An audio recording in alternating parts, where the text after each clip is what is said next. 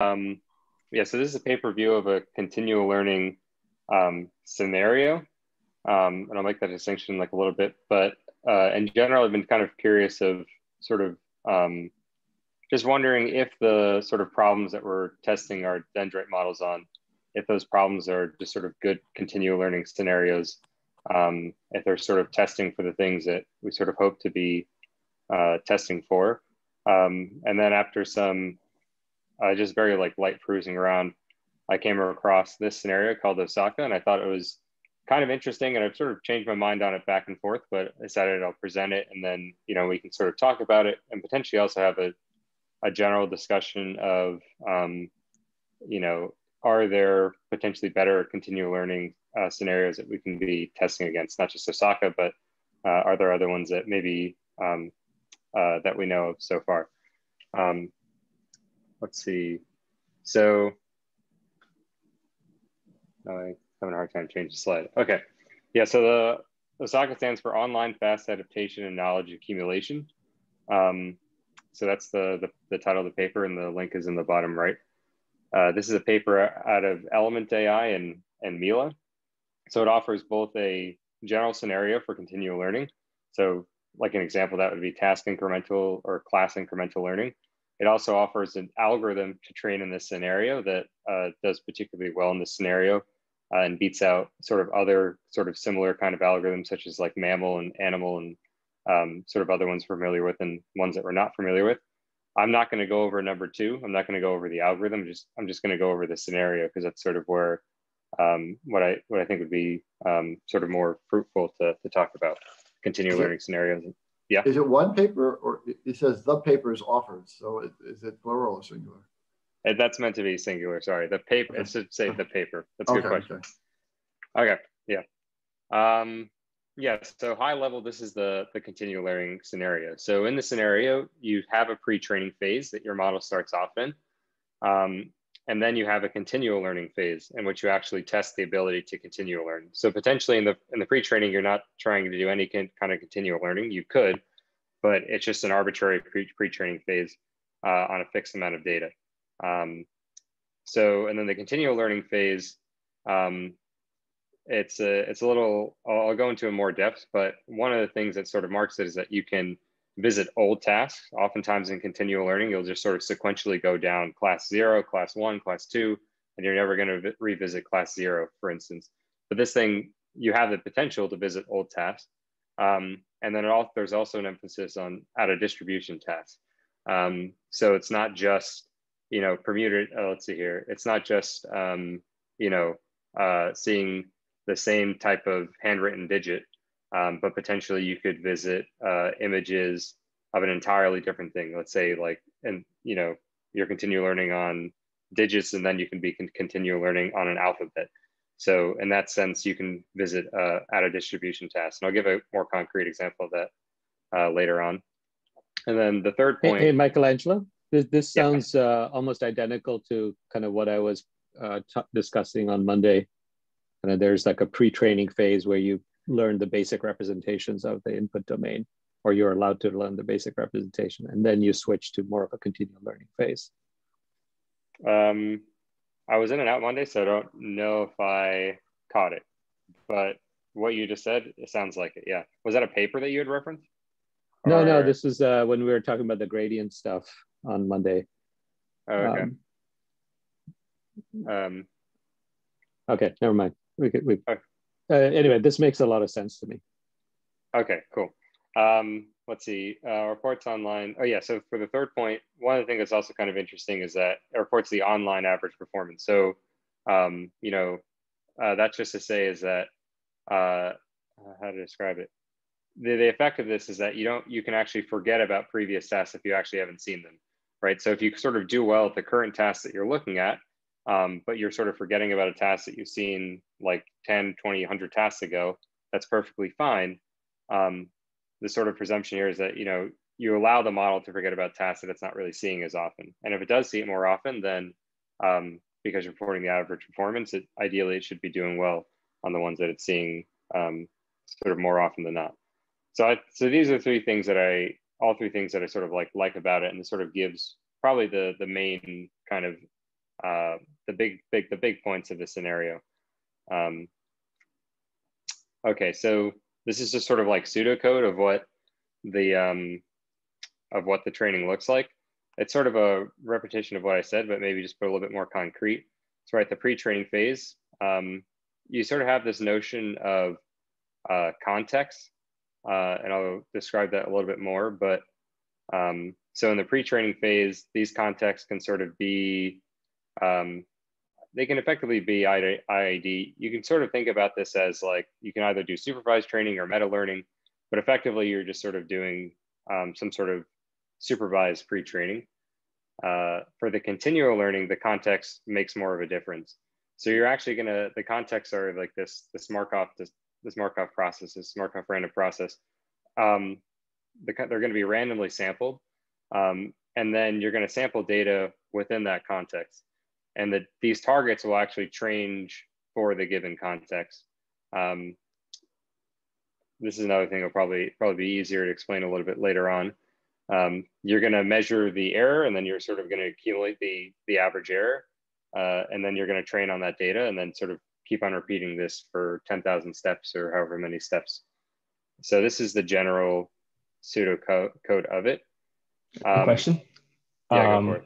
The context, is that like each task has its own context? Or what is the context? The context is a combination of the task.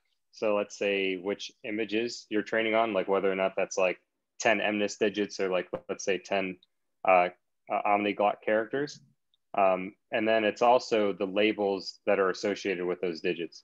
So what's interesting about this, and I'm not sure exactly how I feel about this about the scenario, the labels can change. So let's say label 0 for MNIST digit in a particular context may be labeled 0, or a digit 0 could be labeled 0, or in another context, it could be labeled 1 or 5 or 7 or something like that. So the labels can actually shuffle around for the images, and that's sort of inherent to the context, randomly assigned. Okay. Yeah. Wait, just to make sure I'm understanding this correctly. So the context is basically a pairing between like a certain type of data and like certain labels, right? It's not some sort of like, it's not the same as the conjure for dendrite stuff, right? This is like information about the specific task scenario. Okay. Yeah, it's actually a good point. I should make that distinction. Yeah, it's not a vector. It's the association of the data you're using in the labels. Yeah. Okay. Cool. Maybe is this one way to think about it? Like, how you think about an object depends a lot on the context. If you're looking at a, Porsche car, and you have minivans and sedans and other cars nearby, you might say, oh, it's a sports car. But if you had Lamborghinis and Ferraris and other things, then you might say, oh, it's a Porsche. Right. So the exact label you give really depends on the global context in which you're operating. Yes, that's actually a very good example. Yeah. Michael, is there a notion of tasks somewhere in here, or it's all just different classes? There is a notion of a task. The task would be sort of which images you're actually using. So like which 10 characters of omniglot you're using, which 10 characters of MNIST. Well, obviously there's only 10 digits, but are using 10 MNIST digits, 10 fashion MNIST, 10 omniglot characters. That's sort of the task. Okay. Yeah. Okay, so which tasks to train on?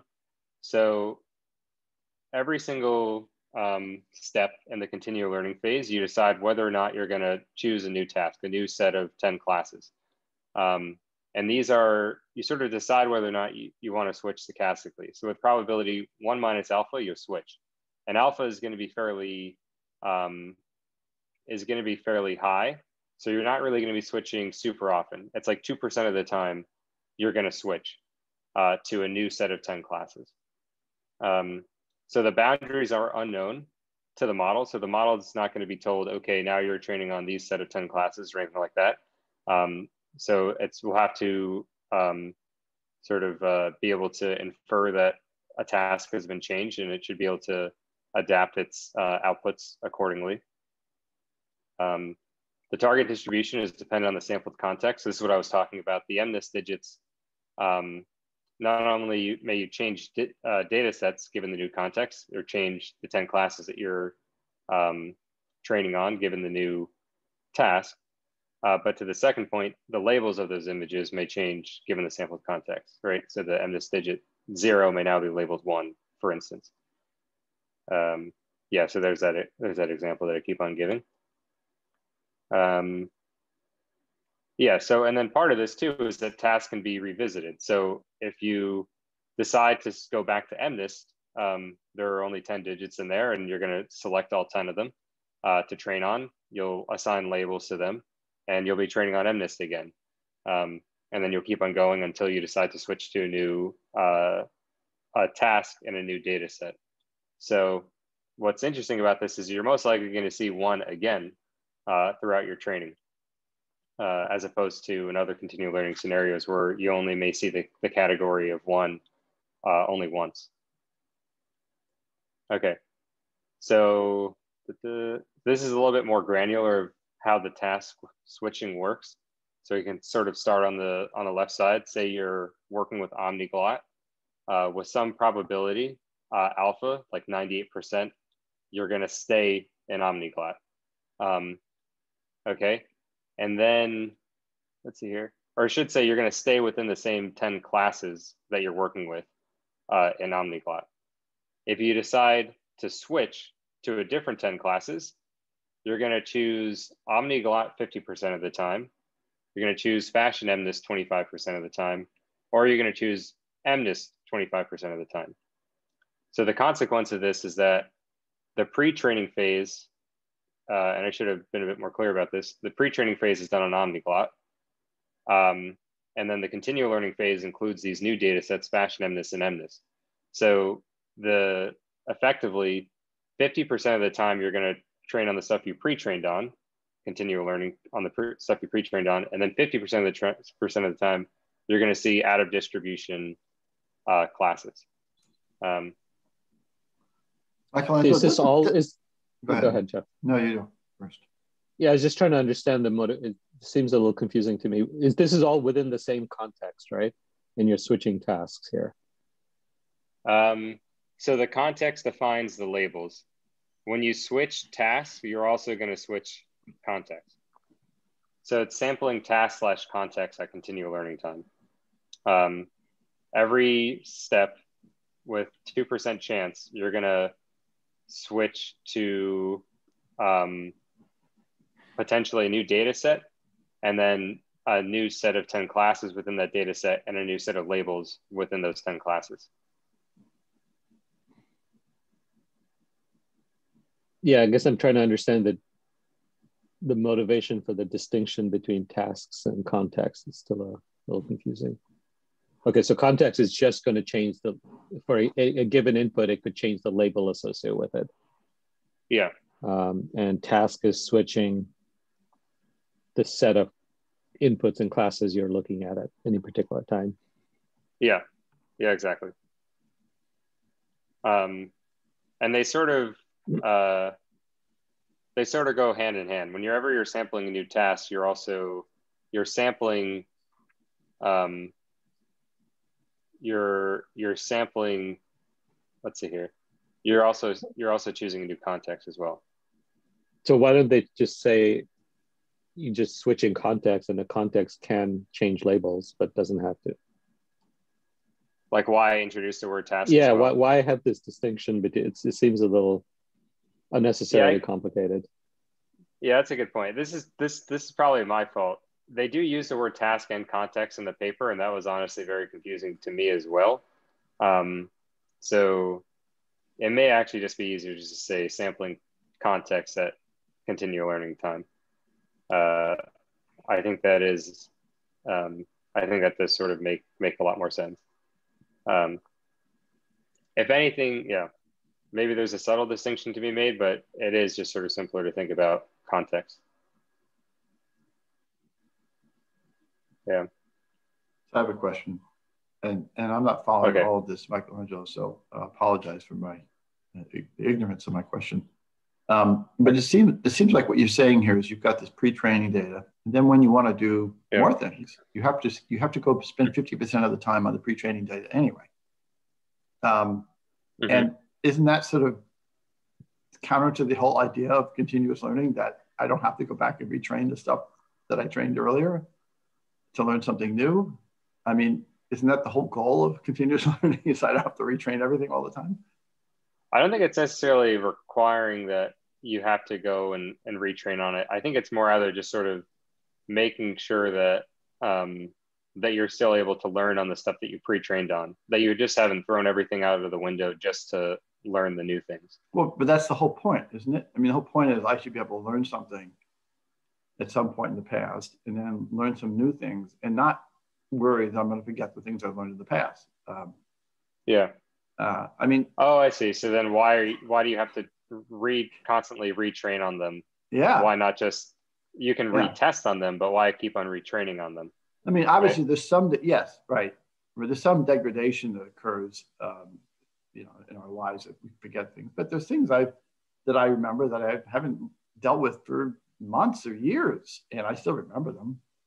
Not everything. Some things I forget quite quickly, but there's many things that I learned very well, and I don't have to go back and revisit them. You know, it's like, so it just seems like this is a little bit sort of like, well, are they really doing continuous learning if you have to go back and retrain on the stuff earlier? It seems kind of the counter to the purpose of continuous learning. Yeah, at least 50% seems really high, right? Like even if it was like 5% or 10%. Yeah, or maybe it was like, I don't have to do it for a long period of time, but maybe eventually it'll start to decay, and my performance will decrease somewhat, but not completely. Yeah. You know, yeah, this is a good point. I haven't done skiing in several years, right? So, and so when I pick up skis again, I won't be maybe as good, but I'll still be able to ski. You know, it's not like I forgot the whole thing, right? I haven't had to ski 5% of my time or 50% of my time when I was skiing. So, I mean, it's not. I'm not questioning you. I'm just questioning what the goal of the whole project here is. This is not our project, but this task here. I'm curious, is their algorithm, does their algorithm use replay of some sort? It does not. No. It does not use replay.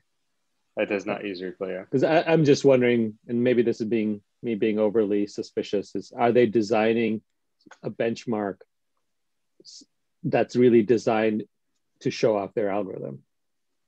Yeah, that's a good way. The algorithm does really well on this, and others don't. So I wonder if they're just creating some variation of existing things. Yeah, because it really highlights their particular algorithm. I'm looking at these things on the right side of the screen here, and says that's an odd thing to choose. Why would they do it that way? You know, it's like So. That's a good point. So I guess something that could help with this is I'll say that OmniGlot, when it says 50%, it's somewhat misleading. So the pre-training phase is done on half the classes. I think it's done on like 1,000 classes, and then leaves about 600 something that it hasn't seen. So it's actually the split is a little bit. It's closer to like 25. It's closer to like say 25% of the OmniGlot images, or not 25%. What is it? A good 600 out of 1,600 classes you haven't seen before. So it's not entirely, 50% of the time you're going to be seeing. Okay, that's true. Although, but it is still it's a little bit better. I mean, the way I would have thought you would have, coming in naively into this, I would have said, okay, someone's going to do this pre-training on OmniGlot, whatever, all categories, whatever. And then now you're going to start learning new tasks, fashion MNIST and MNIST, whatever it is. And as you add these new tasks, then you go back and test how well am I doing on the ones I learned earlier. And of course, there'll be some degradation, but what is the percentage of percent? And it shouldn't be a lot. And so, and that would be the way I would go. Like you just plot out new tasks, added, and how bad are we forgetting other things? What's the capacity of the system? Any sort of going back to relearning, pre-training, even in the way you just said there, well, it'll be some new things and some not so new things. Well, it's still a little wonky. It seems to me. So my observation, I guess I'm not hearing that I got it this wrong, that I was being naive about it. It's definitely sorry. No. Okay. No, it's definitely a good critique. And this is one of the things, let's see here. I think in the algorithm, in the scenario, I think it overemphasizes the sort of testing the ability to sort of adapt quickly because the labels are constantly changing. And I think this is potentially part of it, is that it's not really sort of getting, to a more fundamental core of, say, continual learning, where you're testing the ability to learn without forgetting. And then towards Subutai's point about whether or not they actually made an algorithm just tailored for it, I don't think that's the case, considering that they titled the paper after the scenario, and they explicitly say in the paper, we hope that people come and beat it. We're just trying to set a benchline. So I think they are trying to sort of propose something that is just a better scenario for people to be testing against. Or at least that's what I hope. I mean, Subutai's comment was they might have had an approach to continuous learning, and this is how they tested it because it worked well. I mean, it's not like maybe. It's more like they came up with the algorithm first and then said, well, let's see what it's good at. And I mean, we do the same thing, right? Our temporal memory algorithm, we came up with memory, and then we tested on things we knew it would work on. We didn't test on things we didn't it wouldn't work on. So, that's true. That's a good point. Okay, well, we keep going. We have to keep it in mind when we think about what our tasks are, what we want to do. I wouldn't expect this is how I'd go about it. Yeah, I think the most important thing is this just some really artificially constructed set of rules, or is there some real intuitive motivation for this? Are there is this a practical scenario? Is this is this a natural scenario that an autonomous agent might encounter, or is there some underlying motivation that's somehow intuitive and appealing? Yeah. I think that's what's most important. Because it's got enough little wonky detail that you make me scratch my head like, oh, why did they do that? Why did they do that? Why did they do that? So that actually transfer. Oh, okay. I meant to have that. Yeah, exactly. That's exactly. I guess we should have just waited a second. Exactly the question. Yeah, exactly. So I messed up the animations, but so I think there are some, starting with the first bullet point, I think there are some improvements over other continual learning scenarios. So like, for instance, over class, continual learning tasks and class incremental learning. I like the fact there's a pre-training phase. There's an emphasis on outer distribution tasks compared to meta-continual learning, say like OML and Animal that we've been working with. Once again, there's an emphasis on out of distribution tasks. Michaelangelo, that's not necessarily it's not like the meta continual learning stuff couldn't be applied here. It's just that Animal and OML did not do out of distribution tasks, but that same the Animal and OML kind of objectives could still be used here. Yes, that's a good point. Okay. For instance, you could apply them in the pre-training phase and then test them in some sort of way that uses out of distribution tasks. Yes. Yeah, exactly. Yeah. Quick question. The algorithm they suggest, so do they just use like a normal classification loss function on whatever subset of the data they're looking at? I believe so. Let's see. Oh, in pre-training, they actually pre-trained with mammal. When it comes time for the continual learning phase, to be honest, I actually didn't really read their algorithm in much depth at all. I got enough just to know that they pre-trained with mammal, but I didn't really go into their algorithm super well. But I do believe their loss function was effectively just cross entropy, but then they sort of strategically decide how they update that loss function depending on whether or not they detect that the task has been changed. Okay, so they do have some sort of like incorporation of the task in the update. Not explicitly, right? They can't, because you can never actually know what the task is. It's unknown, but they do try to identify whether or not the task has changed. Yeah. Okay. Cool. So the task is not given as input, but the context is given as input? No, the context isn't given as input either. The reason why that they can, I think they sort of infer whether or not the task has changed is depending on how much like the loss function changes. It's something that the effect of that change. Like, like a heuristic-based algorithm, not something that's learned. Heuristic-based, yes. Although I don't know if the hyperparameters in that are learned. They may be. I'm not sure. I have a quick comment to the OOD. Even though Animal and OML they don't deal with OOD tasks. I think we've seen before that the general direction in the meta learning community and even meta continual learning is to deal with OOD. So the last data set we reviewed, the meta data set that contained 10 different data sets into one. So that was mainly to deal with that and include some OOD tasks during evaluation. So yes, it's an improvement over ANMO, but no, it's not an improvement over other benchmarks that we've seen more recently. What did you say was the 10 data sets in one? What was that example? I think it's called meta data set. We reviewed here at some point. Oh yeah, you mentioned that, yeah. Oh, okay. So that's like sort of taking it to an extreme where you made pre-train on one data set, but now you have 9 new ones that are out of distribution. I don't think that it's 1.9, it's more like 8.2. I think you pre-train on 8 and then you see 2 during evaluation. But yes, that's the same idea. Oh, okay. Okay. Meta data set. So just writing that down. Yeah, that's a good example of I'm trying to say here. So okay, this is possibly good. So should we actually try it? I'm not entirely sure. I think just as you mentioned, Lucas, there are other improvements in this realm as far as sort of testing against OOD. And then there are still other things as far as,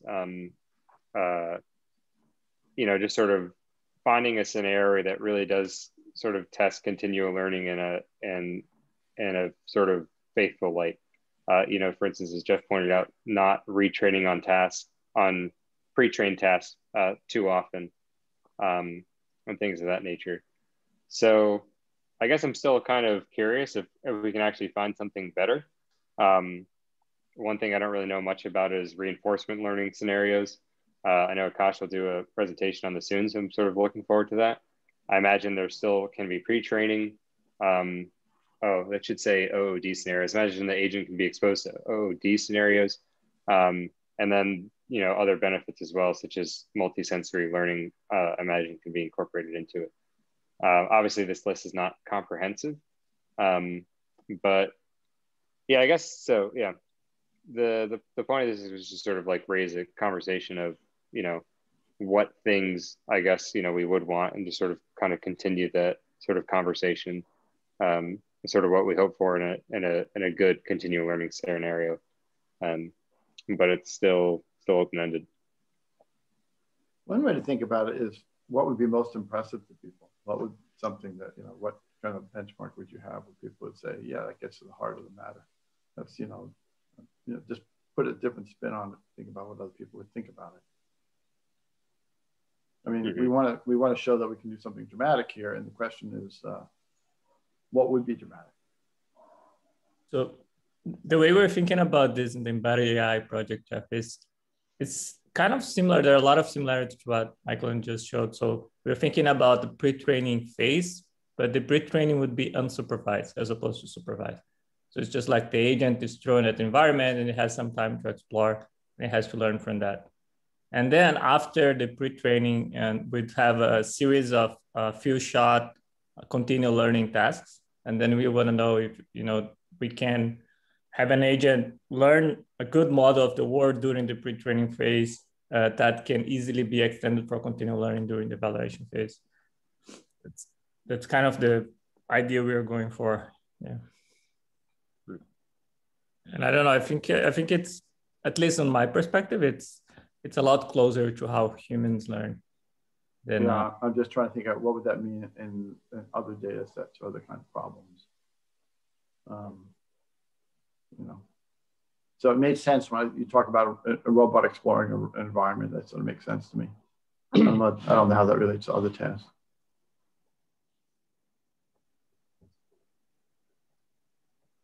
Well, I think what Lucas means is like from an agent's point of view, learning behavior doesn't always have to be like task oriented. It can just learn from like its own, in quotes, curiosity to build like some sort of representation of the world and then use that representation when presented with specific tasks.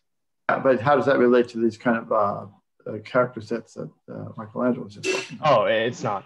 Yeah, like, so that's what I'm saying. It's like, it makes sense in that environment, but I'll just try to relate to, okay, we're going to use the same if I was going to show continuous learning on the data sets that Michaelangelo was just talking about, what would, how does that strategy relate to that? I mean, does that, I don't know. I don't really have good thoughts about this. I'm just asking questions. I think we can apply the same idea to just regular supervised learning. I think one of the key aspects here is that I think the pre-training should be unsupervised. And that makes I agree. Yeah, that's what I was just thinking too, Lucas. Exactly. So yeah, so in this case, it's still supervised, right? So we still have to tweak that to make it unsupervised. And then it would be a very, very direct analogy to the agent scenario. There's just an unsupervised phase where you may be using prediction or some curiosity or some other mechanisms to learn about the domain.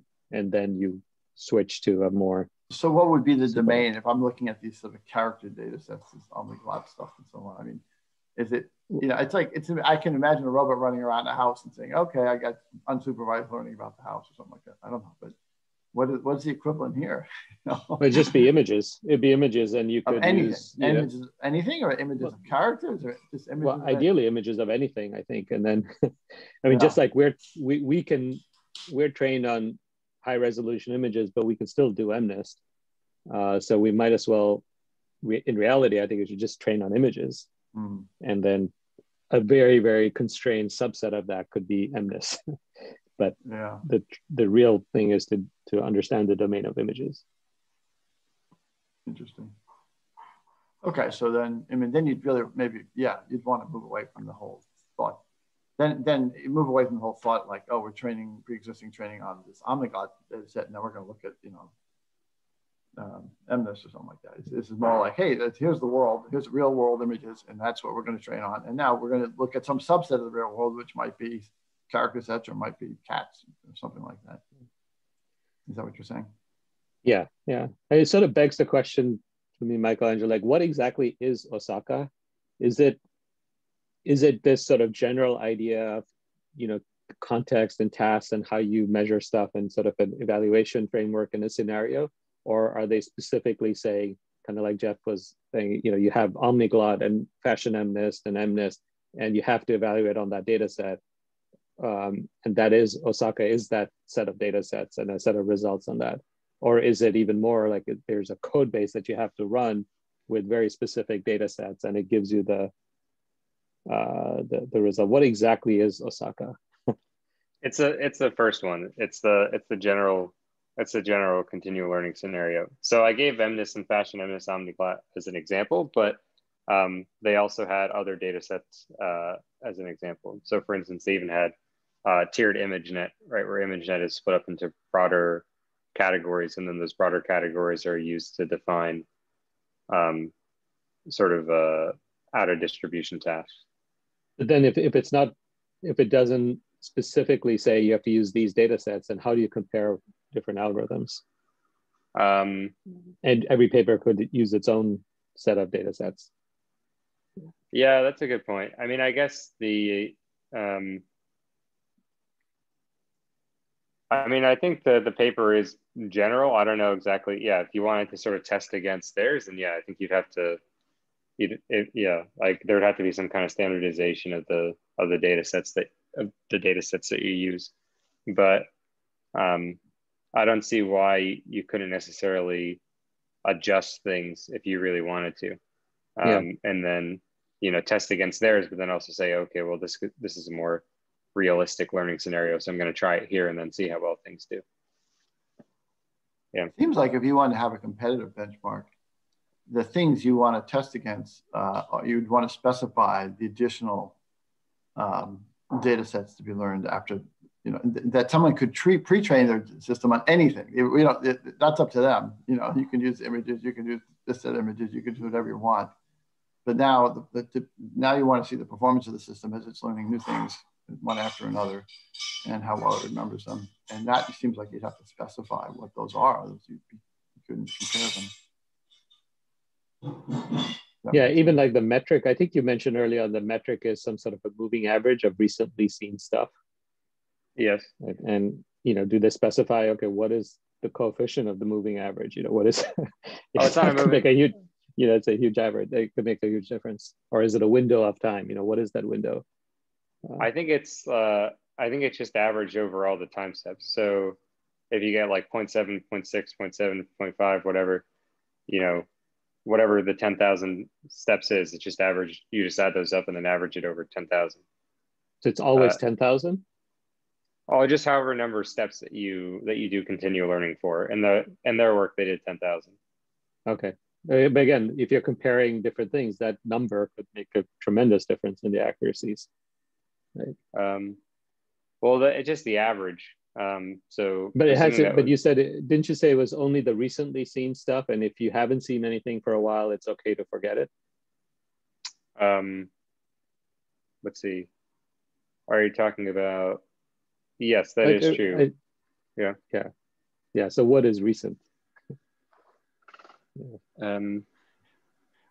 think I lost questions. Too many questions. Sorry, I don't mean no. I'm not saying you're asking too many questions. I'm saying the specification as it's been presented leaves too many unanswered questions. Yeah. I'm not critiquing you, Michael. I'm just asking. This is good. So, I guess I don't know. Let's see here. Let me ask you a broader question. So I haven't been following all this, so again, my apologies. But I mean, are we looking for benchmarks to test continual learning algorithms for? Is that what we're looking for right now? Is that what this paper today was about?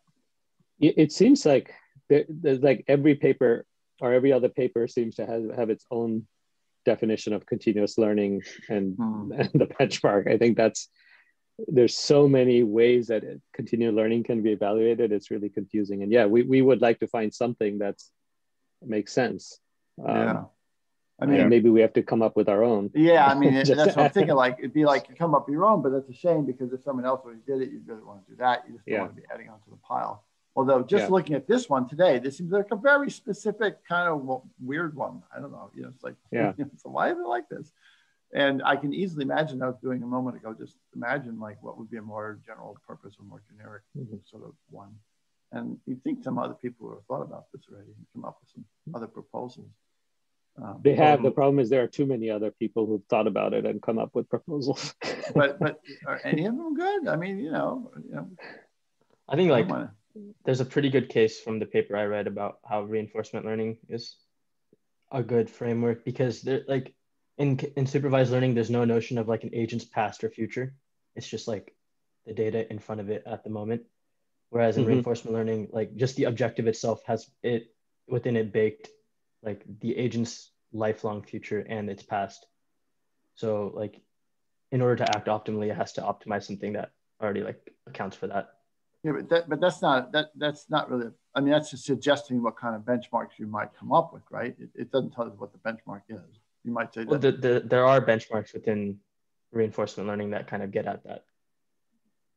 So, and you'll talk about that. You'll talk about that next week. Yeah. So, and I think that can be put in within the framework of embodied AI pretty handily as well. So you're suggesting there might be good benchmarks we could use in the reinforcement learning world. Yeah, but it might require like I don't know if like things like animal or something will like just work out of the box in reinforcement learning because it's like a different learning paradigm itself. Yeah. But one of the things I thought would be interesting to have is a place to test the dendrites necessarily. I'm not necessarily looking for something to test animal or OML or meta-continual learning, but the dendrites work been working on. I find a good sort of a good application for that, or a good testing scenario for that. And this might be reasonable. Just have to think through it and come to terms with the wonkiness of it, I guess. But I like the idea of there being a pre-training phase, and just echoing what Lucas said. Ideally, that would be unsupervised, but I like the idea of there being a pre-training phase. The fact that there's different contexts associated with things, that seems pretty nice as well. But it's just, there are a few weird things here. Yeah, there are a few weird things. Personally, I am like leaning against not trying it. Partially also because there are so many, like, as we talked about, there are so many kind of continual learning scenarios. It's sort of very difficult to actually test like sort of rigorously, because then you're sort of having to kind of like test actually across many scenarios, and it's sort of just to sort of be very rigorous. And it just seems so almost a headache just to introduce like a new one just to have to like test against. So I kind of like the idea of sort of departing from it, and then kind of just, you know, say like leaving continual learning sort of off to the side, and like the scenarios that they propose, and actually just trying something entirely different out of reinforcement learning. So I'm pretty curious to see the scenarios that Akash sort of presents later. And Michael, we have been discussing like ways of applying dendrites in the reinforcement learning. I mean, Akash came up with a few ideas we're doing as well. So, I mean, we're not talking in the research meetings, but if you want to join the discussions, more than welcome. But yeah, we've been thinking about that as well. Okay. I mean, I can come up with a completely different objective, which is kind of training speed. It's the, like, you know, the real power of continual learning, you could argue, is that you can really quickly learn new things without, you know, seeing this, you know, huge batch of stuff over and over again. So, you know, another metric could be, as you're learning new stuff, you know, how quickly can you get to the accuracy as if you had seen the entire data set over and over again? You know, how fast can you learn stuff? And we know humans can learn extremely fast. So this is a little bit like few shot learning, but in a continually learning scenario, right? It's just, you should be able, and that has tremendous practical applicability. If you have large production networks and you want to update it with some new data, you don't want to retrain the entire thing. That's huge energy usage. Just how fast can you do that? I think it's a good idea. I mean, you're coming up with you know, what is the real metric we're trying to optimize here? And I think it's important to state it. That's a good one. It's one that's at least commercially valuable. Yeah. Yeah. No, go ahead. No, I was going to ask you if you knew any scenarios that are like that. Like in reinforcement learning or like regular? Just the one that Subutai described, the training speed. Yeah, that's kind of what we're thinking about. No, I don't know, like one on top of my head. We're thinking about a benchmark that goes on that line. I actually had a question to Subutai about that. So Subutai, do you think it would be more important to fix a budget for like for few shot learning and then see how much reward you can get within that budget? Or is it more important to fix a reward? So this reward means solving the task, and then see how long do you take to get to that reward. Is the difference clear? Like one is fixing the budget and measuring the reward, the other it's fixing the reward and measuring the budget. Yeah, it's a good point. I think those are the two dimensions, like how much time you spend and how much accuracy do you get? What is the overall accuracy? Yeah, but you have to fix one of them, right? To evaluate, like to create a benchmark, you have to fix one of them and measure the other. Yeah, I mean, in a practical scenario, you probably, there's some accuracy you have to hit. So you probably want to see, okay, how quickly can you hit the desired accuracy? Something like that. All right, okay. That makes more sense in like reinforcement learning scenarios. That's how usually it's evaluated as well. Like you have this human performance baseline usually, and then you want to know how many episodes you need to get to that human performance. Mm-hmm. Could you also add another dimension, is the compactness of the representation? That can be added, but do you mean optimized for, just like added as in looking at it?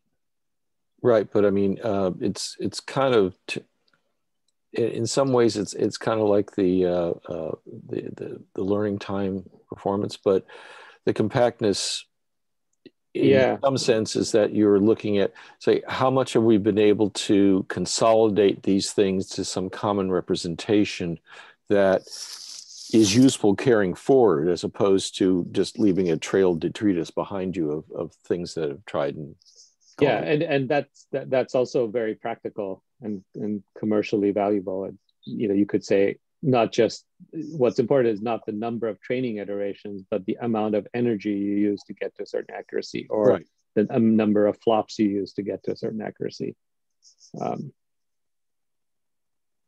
Yeah, but I'm just thinking if there's something intrinsic in compact representation for these things, not just the fact that economically it's better, but there's something intrinsically interesting in the compactness of the representation. It seems like, well, if you mean sparsity, then yes. Yeah, well, yes, in effect. Yeah. It seems like you're talking about two different metrics, right? Sometimes talking about flops, and I think Kevin's talking about the like effectiveness of the amount of information that the learned representations carry, which is really hard to measure, but of course it's super interesting. Yeah, I guess I'm trying to look at something where it's tending toward, to the degree that the model gets to some being able to generalize as opposed to particularize for these various cases. I mean, that kind of is, when I think of how I consolidate memories and various other things, eventually things winnow down to a more compact representation that becomes useful in a lot of contexts, as opposed to remembering very discrete individual tricks or something like that. But wouldn't that be incorporated in, if here we're allowing auto distribution samples and we're measuring overall accuracy, wouldn't that subsume what you're talking about? Then maybe it has to be more compact in order to do better on auto distribution samples. Well, yeah, it might be derivative of it. It's just that when you said 2 dimensions, this was another aspect of it that kind of struck me as being a worthy goal. Mm-hmm.